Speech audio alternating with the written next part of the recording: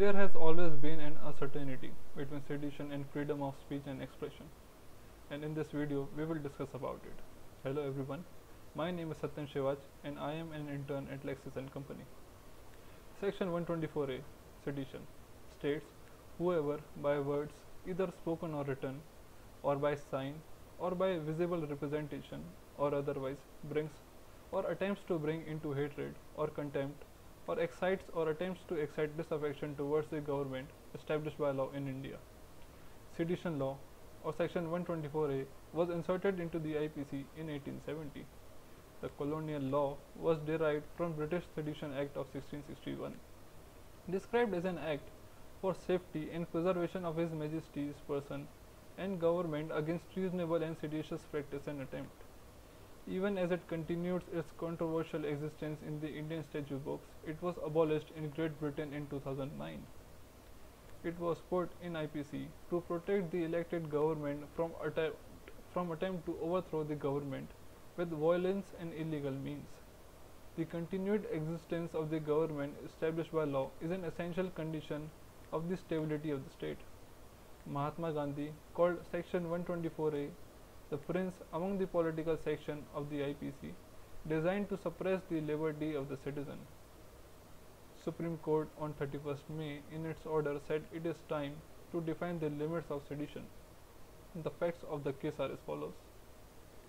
During the program, Mr. R.K. Raju, Member of Parliament, is alleged to have expressed views critical of the state government and Chief Minister. Besides Mr. Raju, who have been named as the first accused, TV5 and ABN has been named the second and third. In this case, Supreme Court flagged the indiscriminate use of the sedition law against critics, journalists, social media users, activists and citizens for airing grievances about the government's COVID-19 management, or even for seeking help to gain medical access, equipments, drugs and oxygen cylinders. This is muzzling the media and an assault on freedom of speech and expression under Article 19(1)(a) of the Constitution. They said about the manner in which the state had tried to silence channel TV5 and ABN by registering an FIR on 14 May. Under the provision of section 124A, 153, 505 read with section 120B of the Indian Penal Code. The court also acknowledged the argument that the media was well within its right to air critical programs about a prevailing regime without attracting sedition.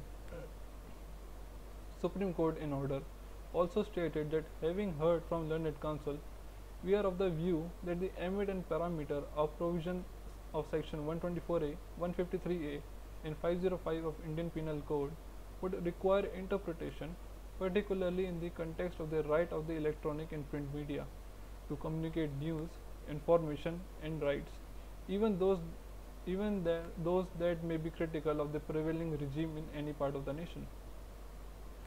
People of our nation have been facing sedition charges and restriction on the freedom of speech and expression.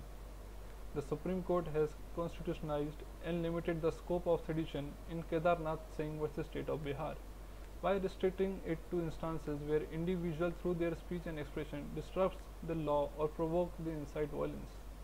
However, in practice and past trend showcases that despite the existence of this stipulation, sedition charges are levied on individuals for mere criticism of the government in public arena, mere expression of detest and abhorrence for state policies, religion and showcasing contempt against what it is morally acceptable in our society.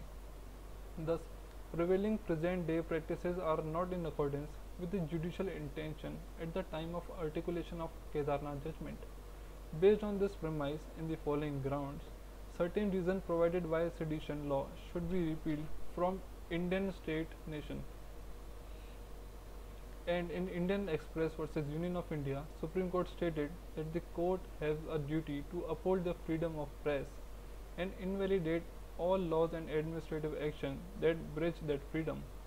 And it was realized that freedom of press has been having three essential elements: freedom of access to all sources of information, freedom of publication, freedom of circulation. At last, I would like to conclude with the point that freedom of speech and expression should only be restricted reasonably, and government should not misuse the power of sedition. Thank you.